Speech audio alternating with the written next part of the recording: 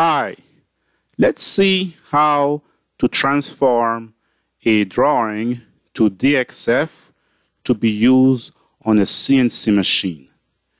We have a drawing that we're opening inside AutoCAD.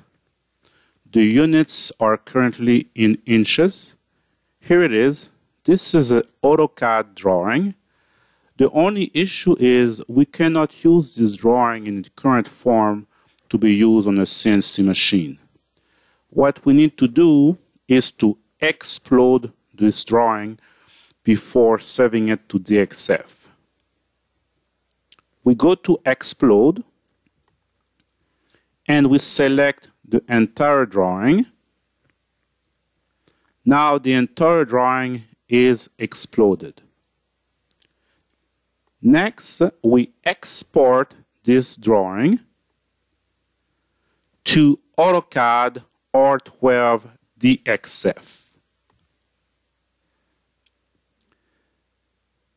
The next step is to bring this drawing inside RouteCAD to be able to produce G-code that we can use on a CNC machine. Since this drawing was made in imperial unit inch, in RouteCAD we must set the unit to imperial or inch.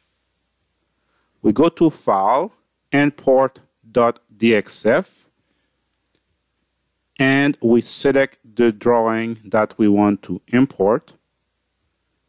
And in RouteCAD, we have the drawing in DXF in the original inch unit it was created.